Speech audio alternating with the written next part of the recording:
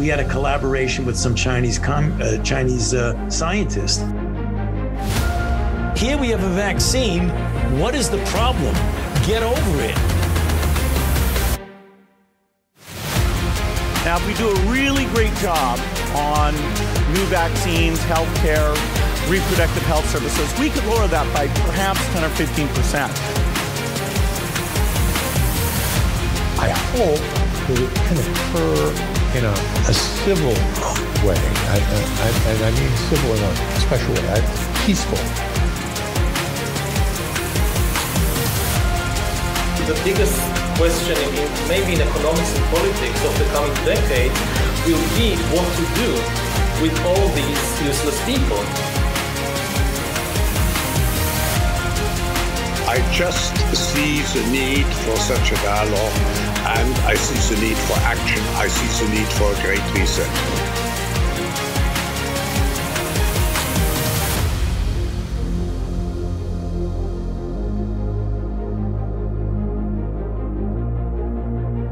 We are 208 weeks into 2 weeks to flatten the curve.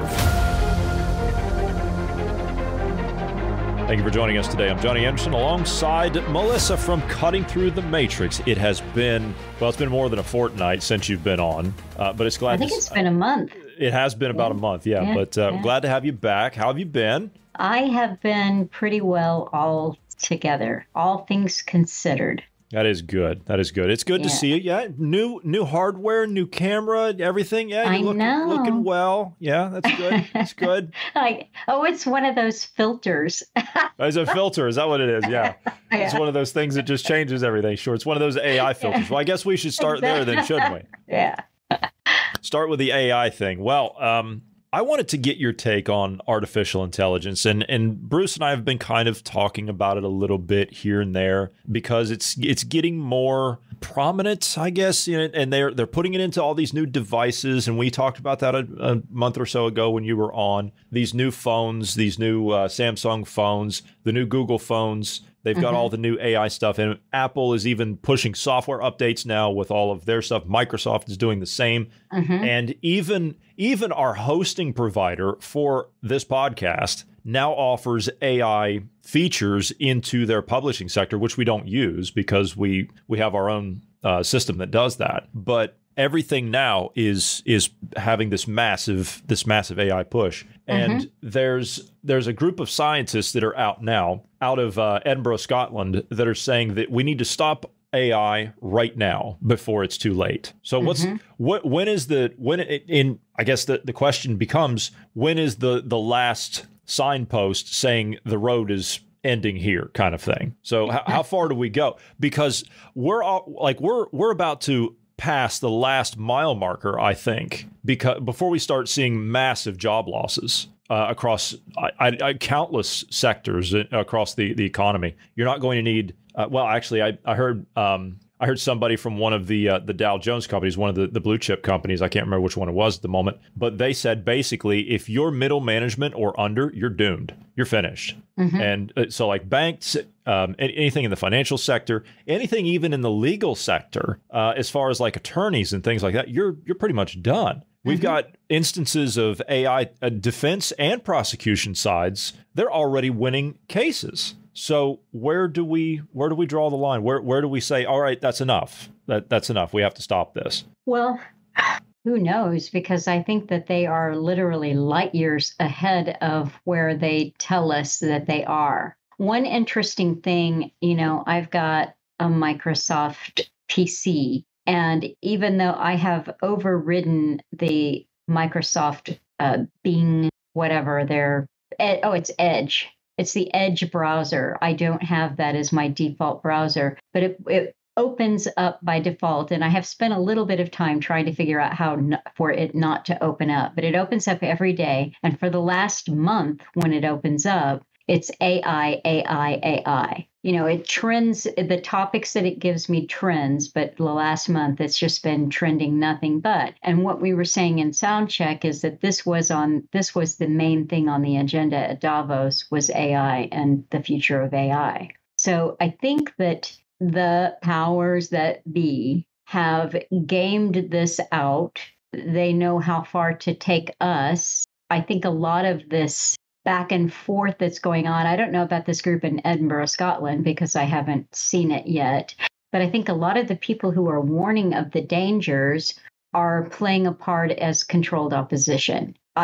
Especially when you look at some of the voices who are warning of the dangers and you see the other kinds of things they get up to. For instance, Elon Musk said years ago and repeatedly in different contexts that both robotics and artificial intelligence were going to eliminate many, many, many of the jobs in the workforce, and therefore universal basic income was going to be inevitable. It would be necessary.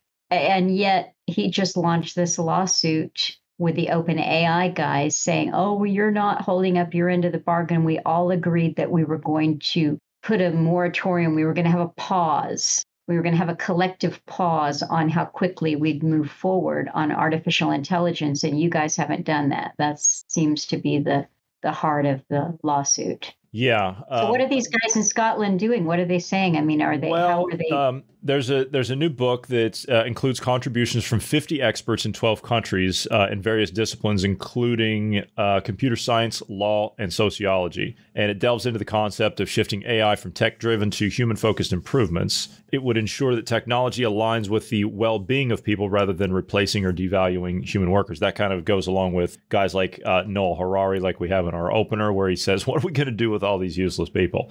Because that's one of you were talking about the World Economic Forum in prep and how they're, pushing this AI-driven initiative and things like that. One of the experts from the University of Edinburgh emphasizes that human-centered AI aims to support and empower humans, contrasting sharply with the technology developed merely to showcase its power. She highlights the generative AI's rise, critiquing its development as driven by corporate desire rather than human necessity, leading to technology that people must adapt and compete with, rather than technology designed to make someone's life easier. This is kind of what Musk argues. He says that we need to go the AI route as a service. And again, I'm not endorsing what the guy's saying. Right, At the end of the day, he's still doing this Neuralink thing, which I don't agree with. But I'm not going to be the DARPA salesman today. But I do agree. If we're going to pursue this, then it needs to be, from an aspect of service rather than a replacement. Because if we go down the replacement route, then we are going to be faced with that problem of guys like Harari saying, "What are we going to do with all these useless people?" They're going to devalue human life to basically nothing, and they're already doing that enough, as far as I'm concerned. It would just be so interesting to be a fly on the wall and in one of these planning sessions, like in closed doors Davos, where the reporters don't get to go, and know where they are on this. Because if you combine artificial intelligence, don't think about it from the point of view of how does it serve us or all of the ways in which it's being sold to us right now. It'll help you write better essays. It'll help you do better art projects, or, it'll help you do your job better. But if you think about it as a control factor, how can artificial intelligence control your environment, control what you think? And where is the main server, if you will, for this kind of control mechanism? See, that's the kind of thing that isn't being talked about openly. I think its real purpose is not to enhance or serve, or the way that the doomsayers are putting it across is that artificial intelligence will build on itself. It will replicate itself. It will get out of control, you see. This is one of the aspects I think they're going to pursue. That you'll see AI worked into this kind of thing. This is the new digital wallet that was rammed through the EU Parliament, passed by a vote of 2/3, by the way, that I might add. It has to be ratified by the Council of Ministers, but of course we know they already have those people in their back pocket, and it will be passed anyway. But this will be literally everything that replaces your day-to-day. This is your digital ID. This is your COVID Passport 2.0. It's your driver's license, it's your prescriptions, it's your medical information, it's your voting, it's your boarding passes, it's everything. Everything that you need, your health insurance, all of it. And it's designed to have everything worked into one thing, all your bank details and all that information. And it's going to be managed by an AI system, and it's going to be out there on the, on the web for anybody to just snatch anytime they want. Right. Oh, I love that. Users will have full control. You have full control, yes. And you see it'll be inclusive and voluntary. You see that? And you see they got the old fellow there that's probably never held a smartphone in his entire life because he's kind of grasping it there on the edges like, oh my goodness, I don't know. Do I need to touch this thing? So it'll be inclusive and voluntary until, just like the vaccine was voluntary, right? Until you can't go somewhere until you have it. Yeah. That's your voluntary. Okay, I found the article that I was looking for from the World Economic Forum website. This came out February the 29th, and it's called 4 Ways AI Could Transform the Economy as We Know It. And one thing that was interesting to me, I learned about something in this article that I had not heard of before. AI tokens. Have you heard of those? I know what the tokens are. If it's kind of like what I'm thinking of, where you have a token, like a payment token now. It's a little bit different. It says AI tokens are not to be confused with cryptocurrency tokens. Right. But no, I was they thinking serve more like like an authorization, like a token. So like Apple Wallet or Google Pay or PayPal or something like that. That's a token where it gives you. It could be that. I think you're on the right track there. This is what it says. It says they serve as the fundamental unit of computational work in AI applications powered by foundational models such as ChatGPT. AI tokens play a pivotal role in shaping the pricing frameworks for the use of AI foundation models and act as the primary medium of exchange in the age of AI. It gives you a little graph there. So it's got an AI token, and then it shows the ways that, so there's data that's going to transfer from one entity to another entity. That data comes in the form of a token. So it said it's seamlessly integrating AI, that is, into every aspect of our lives, from enhancing personal assistants that organize our daily tasks, to empowering smart cities, to efficiently manage traffic and key service. So they call this foundational models that have computational tasks, and the tokens are used for those computations. It said these foundation models become the driving force behind various sectors and industries.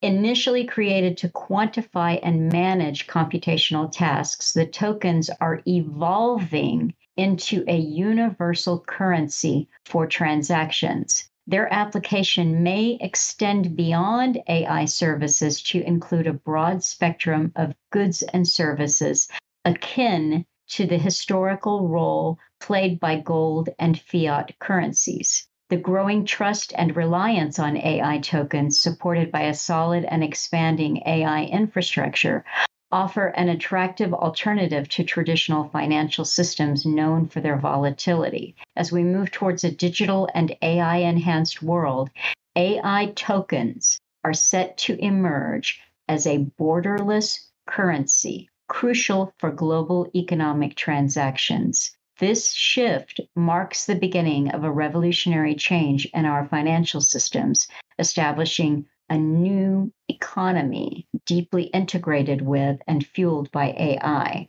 So I think it's interesting because, and I only got as far in the research as reading that whole article, but it spurred my thinking. Someone had put up on the Tragedy and Hope Book Club chat a link that showed Fink, BlackRock's Fink, talking about tokenization. This was a little bit different, but he was basically saying this is the new currency. And I'll send you that link for later. Yeah, but I think we're headed into a really big shift of control. And I think that the way the control will be exerted is economically. So it's not really going to matter how we play ourselves with the technology on a small scale, on a personal level. What matters is how have they envisioned, and how is it already being implemented as a mechanism of control? Well, interestingly enough, you mentioned Larry Fink at BlackRock. Interestingly enough, they're backing out on all of the ESG things all of the green energy initiative, they're backtracking on all of that. Larry Fink is saying that publicly now. They're backtracking on all of it. And what they're going to focus on now is something called transitional financing. Yeah. Interesting. Transitional financing. So now what they're going to do is, and we're kind of surmising, and Ned talked about this on Monday, we're kind of surmising that they're going to now create these giant digital recycling schemes, using the, digital currencies and things like that, with this new whatever it is they're going to create. And maybe this plays a part in what you're talking about because of what you just mentioned. And I was trying to find the connection. Maybe you just found it. But now they're going to create these big recycling schemes to get rid of all this stuff that is non-recyclable. So everything that they failed with in the green agenda, they're now going to create programs to get rid of it. And they're also working in... what would an example be of that, of things that they... Well, here's one thing they're actually going to do. And again, this was mentioned on Monday. They now need the cows. You know how they've been talking about getting rid of farming. Now they need the cows. Because now they're going to listen to Monday's show. Yes. They're going to need the cows now to deal with the new targets that they need to hit. So now they need the cows for the methane targets that they need to hit. So now the cows are needed. And so that's just one example. But there are other things. They have these giant carbon capture machines. Mm-hmm. Have you seen these things out of the World Economic Forum? No, I haven't seen a picture. You haven't seen them? Oh goodness. No. I'm going to have to see if I can dig them up. It is the biggest con job next to Al Gore and John Kerry that I've ever seen. It's terrible. Let me see really quickly if I can dig those up. Hold on, because now you have to see just how insane this actually is. Yeah, see, what I've seen are the descriptions of the forests that are being used as carbon capture. Somehow they take the carbon that the forest releases and then they immediately put it back into some kind of capture thing. Or I've seen the jokes of, where you've got basically a hot air balloon strapped to a cow. Yes, I have seen that. And you've got Bill Gates that says that he wants to bury 70 million acres of trees in the Pacific Northwest. That's not a joke. All right, I'm going to play this in its entirety so you can see it. This is not a joke. This is something they're actually doing. This is an actual video out of the World Economic Forum. And these are carbon capture machines of some kind. I don't know. It's so ridiculous. You couldn't make up the magnitude of it. It's so ridiculous. There's not even an actual product. They tell you that they're like the scheme of it is they're creating something that does not have a product. And that's what they're going to sell. Like I can't even describe just how absurd and ridiculous it is, but this is it.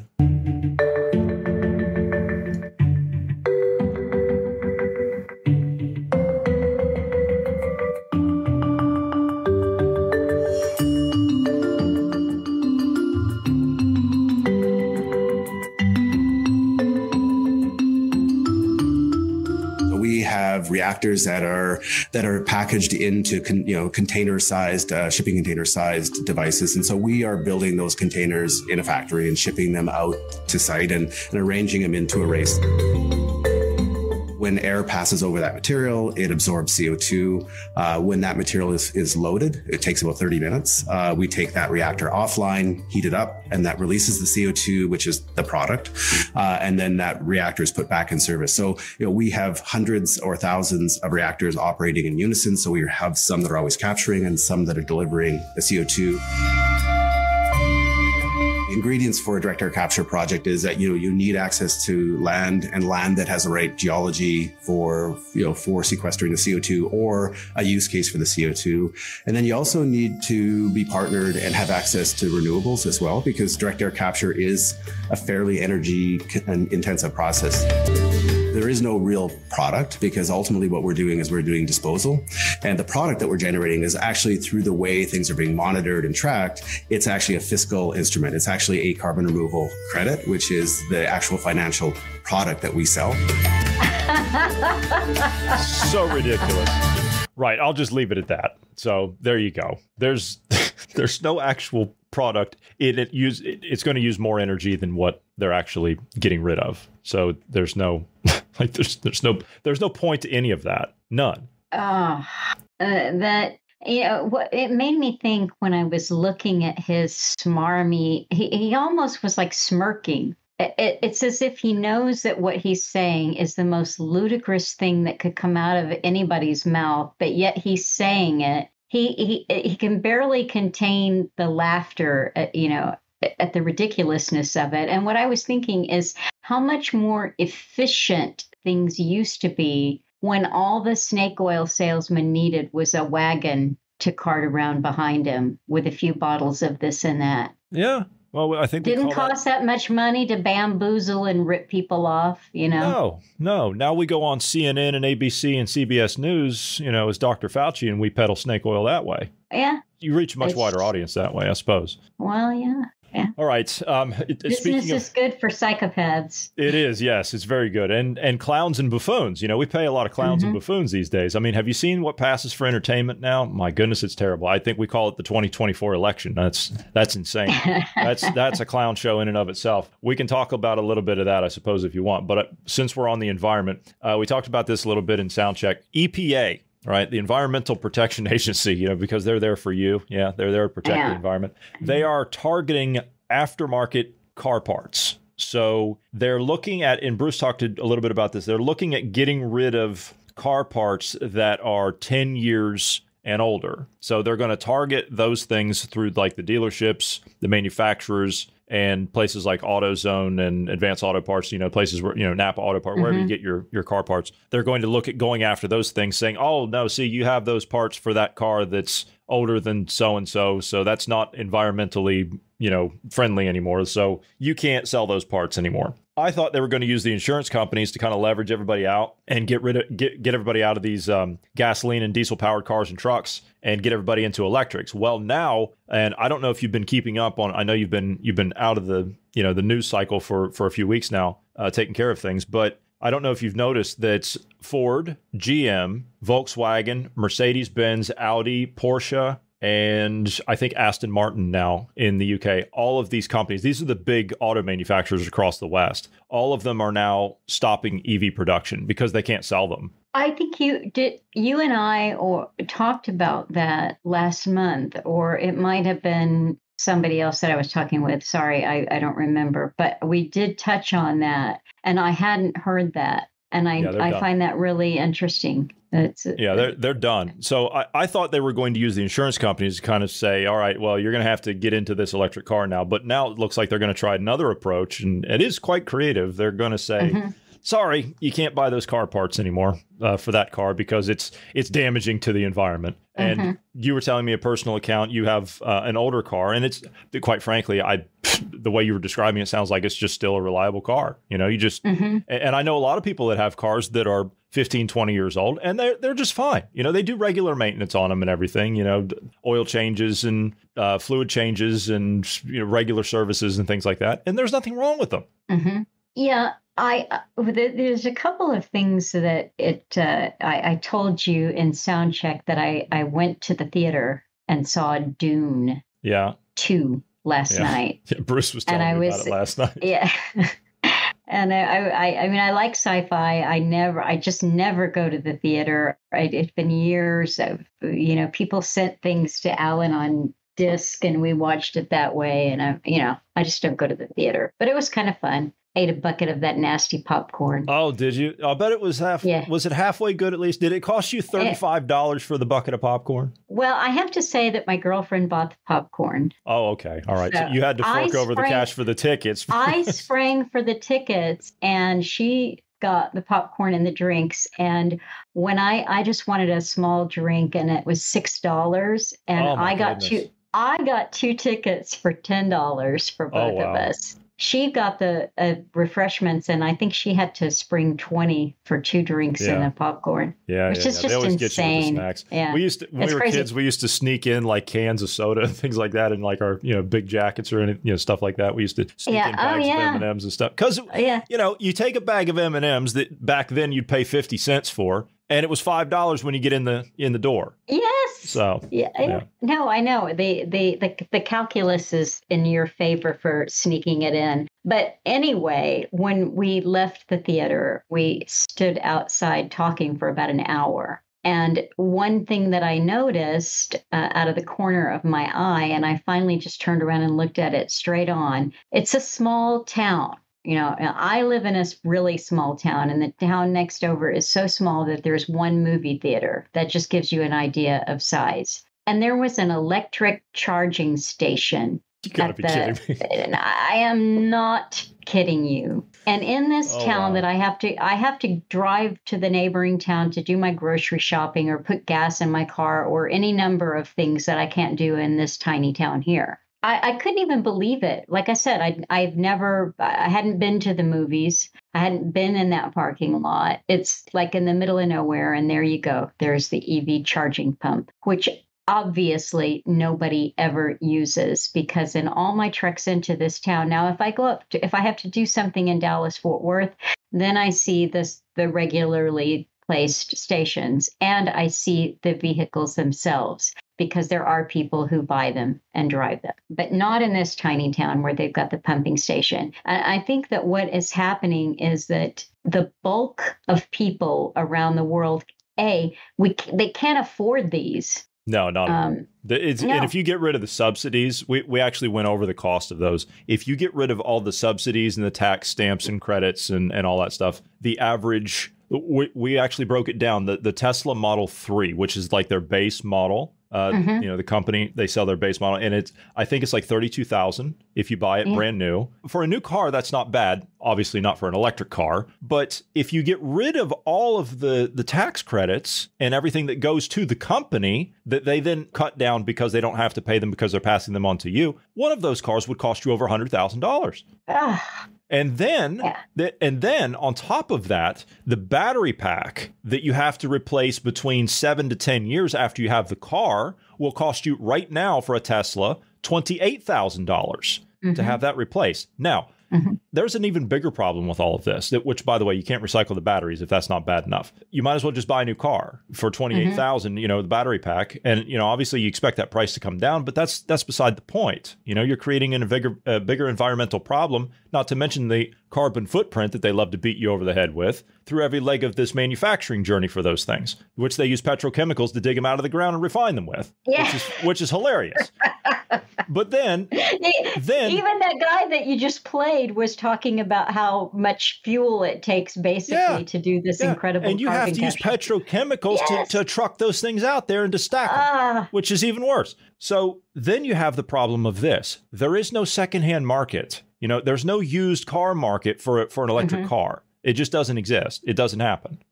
Well, I'm going to go back around to the point. You're saying you thought that they would be doing it through EVs and through insurance, and you thought they'd really get to you by the insurance. If you're not driving an EV, if you're not complying, then your insurance rates jack up.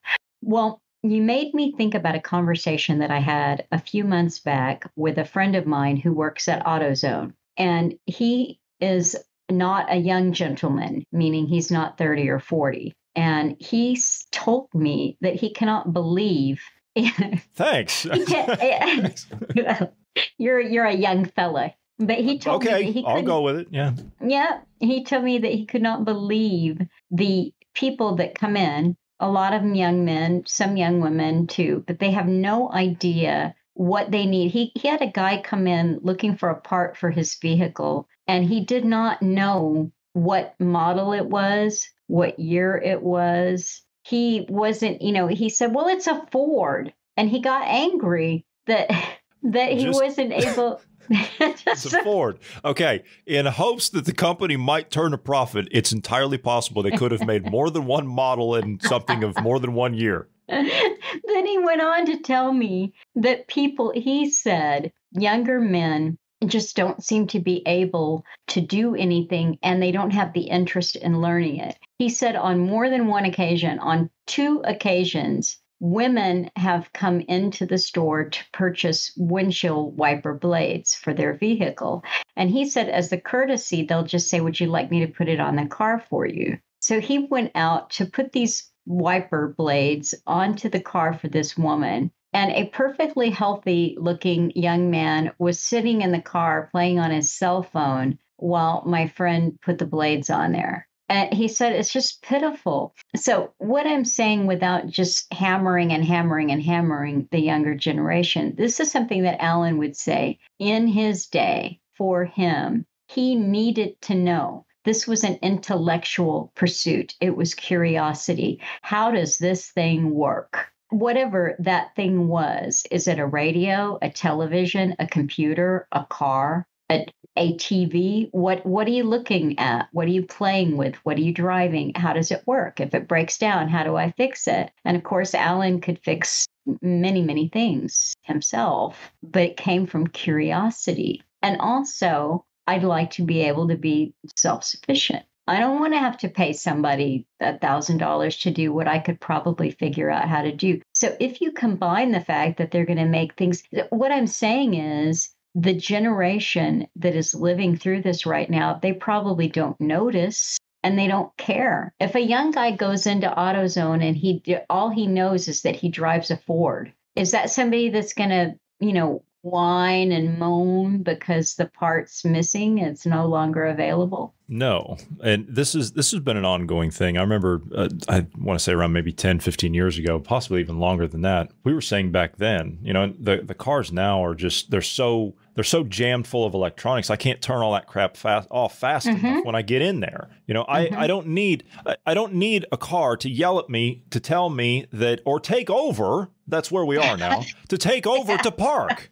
I can park the car. Now I do see a benefit to some of the things that they do. There is a benefit to having the larger display with the camera. So you've got the side camera, the camera in the back. That does help when you're in like European areas, like car, streets and car parks and things like that, because sometimes things over here are a little bit tighter of a squeeze than what they are in the US. So it does help to not back into something because you get a different angle that you can't see from your mirrors. But as far as the car, they have these things now, and I drove an SUV. I had an SUV on a lease 2 years ago. I remember that the SUV had this feature where it would keep you in between the lines. And it would keep you at a distance. You read my mind, or else we're just on, whatever, because I was about to tell you about riding in somebody's SUV that had that. And I'm like, are you kidding?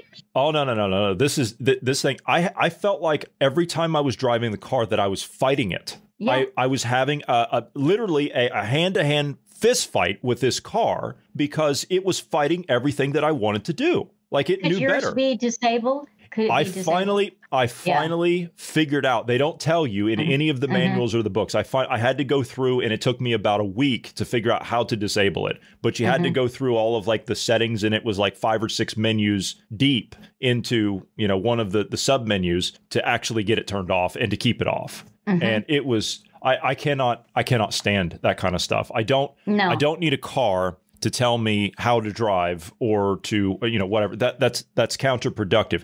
I felt almost afraid to drive it in certain cases because I didn't know what the car was going to stop me from doing, and I thought it was going to cause me an accident. Cause me to be in an accident. And I know somebody who actually had that problem. They they started aquaplaning. They were getting off onto an off ramp, and they started hydroplaning when they were going off. And they were a somewhat professional driver, as in like they drive race cars as a hobby on the weekends, kind of thing. So they know how to drive. And this car took over. Yes. When they started to just go out of control, and he had to fight the car, and he still rolled it over twice. He had to fight the car to stop the accident from actually being worse than what it was. Oh my goodness. Yeah. See, this is the thing too. I mean, I think if you're talking about mindset and how, all they have to do, Alan was fond of saying, if you want to change people, just change something in the environment or add something new. So you put a television in the environment, or what you have, a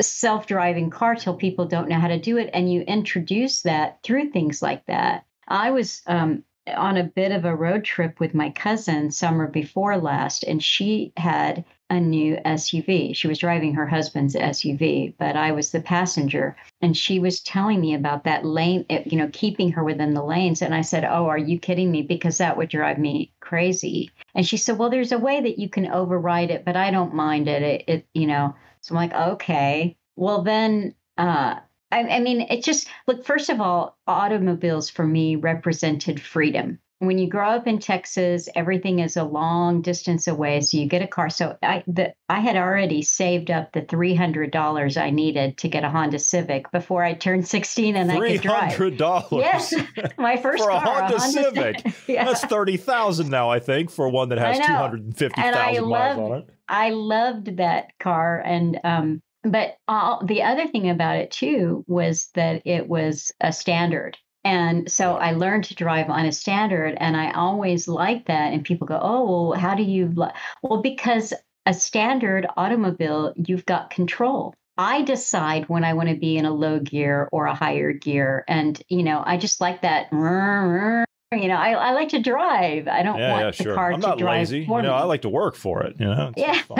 So, but now you've got people that, they want the car to drive them so they can, I don't know what they're doing that's so important on that phone. Yeah, Google actually said this a number of years ago. They said that they were working on an autonomous vehicle for, like a software thing for their cars. And their actual company statement on the matter was, you needn't worry about stressing yourself with driving every day. You need to be doing more important things like enjoying a glass of wine and a baguette.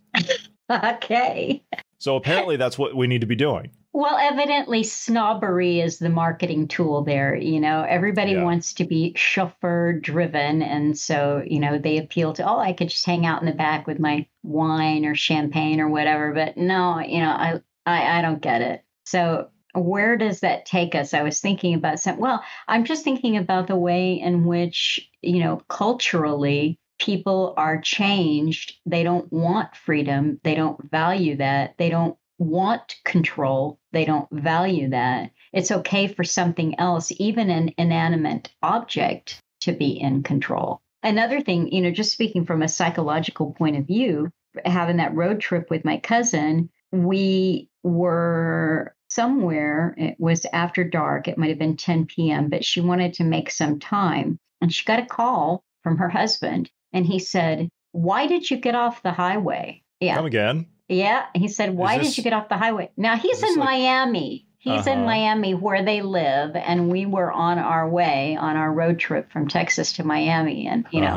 so we had detoured for some reason, some routing reason that she thought was a good idea. And he immediately knew it. And I said, well, what's going on? And he said on the speaker on the phone, because she's hands-free, it's all the latest whistles and bells. That actually is good. I have to be honest. The hands-free thing, that the Bluetooth connectivity with your phone to the car, because I don't know if you've driven and talked on like holding the phone up to your. I don't know if you've done that, but I would never do that. Yeah, well, you can't do that here. At least where I live, it's illegal. Yeah. You can't even touch your phone. So you have to have it on the the Bluetooth or whatever. And I find that beneficial because I have in the States, before they put laws in place to stop you from actually talking on the phone while you were driving in certain areas. But I remember when I would talk on the phone, it was like I would have a hard time focusing on traffic because I was more focused on the phone call. So, well, there's two things about that. The first one is that, yes, it's here. I've got another cousin who lives in Texas, and his insurance company, speaking of getting to people through insurance, if he has his phone on when he's in the car. So this is surveillance. Think about it. GPS surveillance, the insurance company's connection to what you're doing. If his phone is turned on and he's in the car, he gets a demerit point on his insurance premium. Really? I've not heard this before. Yeah. Well, that's a fact. Just on. He must have his phone turned off. Now, I don't know what kind of a hands... How do they know if the phone is on or off is the bigger question. I don't know. And why do they have access to that information? Exactly. And why would that be okay with my cousin? Yeah. Why would that? Yeah. Why would you do business with that insurance company? I don't care if they're giving you a better rate or not. Mm-hmm. Well, but back to the other story is that this other cousin, her husband, had put a piece of software tracking device on the car that connected to his phone. So he always knew where his car was. Exactly. Where it was. Yeah, we kind of have that now with OnStar, if you know the OnStar system that General Motors has. Yeah, I think it's like a personal OnStar kind of setup. OnStar's, I kind of agree with OnStar. I don't believe in this, that having it reversed back and taxing you by the mile. That was something that was under Agenda 21, where all cars would be fitted with these things where you'd literally be, charged per mile that you would drive.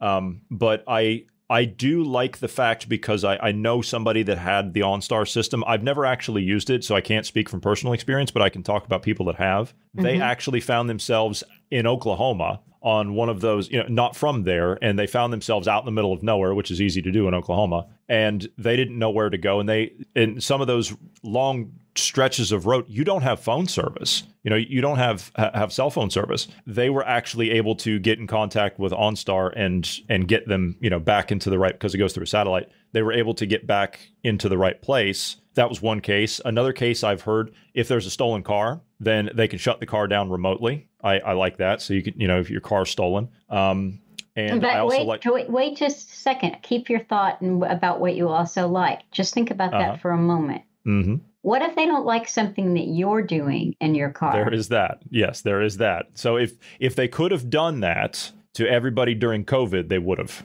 So there is that. There is the other side to that coin. Yes, I do agree. So it's not, there's nefarious purposes behind it too. And I also like the fact with that system, they can unlock your car. So you don't have to spend X amount paying, a locksmith to come out and, break your window or whatever it is to get into your car, to unlock your car if you lock your keys in your car. So I can see that as there are benefits, but again, there's a nefarious side to it too. Well, yeah. And, I'll take it out there and talk about the lesson. Okay. So I then, if this is a technology that I use and I avail myself to it, I have missed a very valuable lesson about map reading and watching and paying attention and not taking the right turn and not locking my keys in the vehicle. There's so many valuable lessons that I have failed to learn about self-responsibility. And what really galls me and gets under my skin is I don't want anybody to know where I am anytime and what I'm doing. How dare you? How dare you talk about personal responsibility and not wanting people to know where you are? Yeah. How dare you? No, I agree with you. There is a bigger lesson to learn in personal responsibility and map reading, but we don't need to do map reading because we have Google Maps now. That's right. And we don't need to lock our keys in the car because forget OnStar. A friend of mine has that system tied to his smartphone. His key fob is his smartphone. So that's how he starts his car, and he locks his car and he unlocks his car is his phone. Oh, yeah, and he probably does all of his banking and everything else. And even his home, like his house, like his door locks are on it as well. He can lock and unlock his front door with it. Yeah. Well, my cousin with the, car that her husband monitors or whatever, and it keeps her in the right lane at all times. She just tells her phone, oh, Alexa, open the garage door. Alexa, turn on. Oh, no.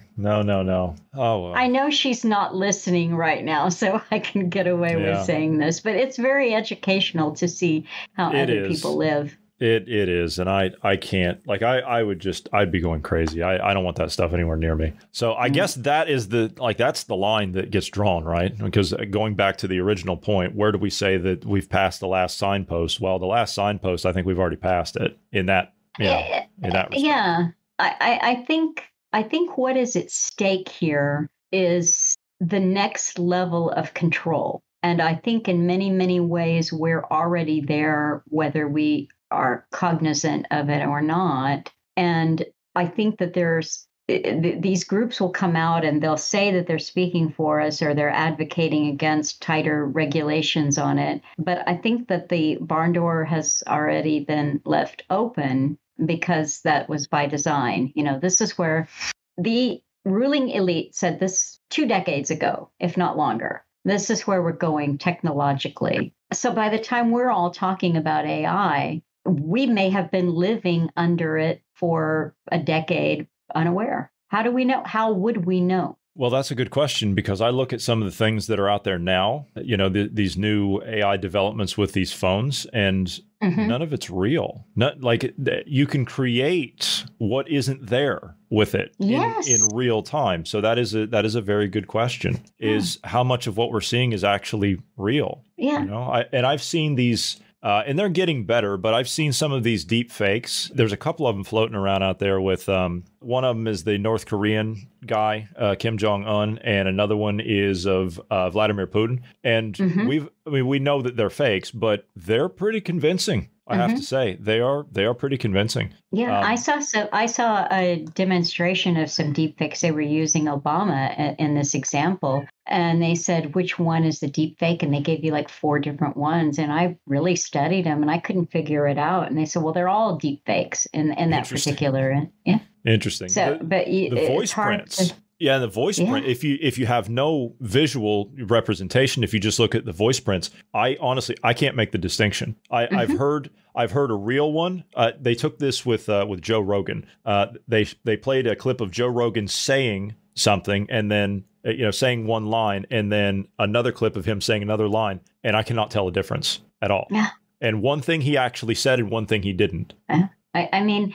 And this is because we've all seen how people are now convicted or shadow banned or censored or, Me Too'd or whatever in real time. There's no longer the court of appeals where you can take your case and say what is. And you're convicted now de facto simply because somebody saw it online or they heard it online. They don't bother to come and say, is this true, or let's investigate. It's just like, well, we saw that. So I think this is going to have some pretty yucky ramifications for people because we don't have I don't have the technology to duplicate something like that. I can't generate a deep fake. I mean, I'm sure that there are some university students who've got better equipment than mine who can do some pretty impressive work. But I think a lot of us will be victimized by this technology, not helped. I agree. I completely agree. Well, I suppose that will draw everything to a close for the week. It's been an absolute pleasure to have you back. It's nice to see that everything's gone well for you, and look forward to having you back in 2 weeks. Yeah, this will reset you back on your 2-week timeline, I think. I'm happy to be back in 2 weeks. I thank you for having me, and it was fun. This was an easy breezy conversation. I hope there was something useful there for people. I think all things. I always feel like always say that. When I laugh too much, I'm like, nothing serious got communicated. I had all these really good quotes about Russia and some, good stuff pulled up and ready to go. Oh, and no, as it turned out, about Navalny. Do you want to talk about Navalny for a few minutes? We have a few extra minutes. Do you want to talk about Navalny? Speaking of Russia, I'm just going to throw it out there. I don't know if I've even said this publicly yet. I don't think he's dead. I'm just going to say it.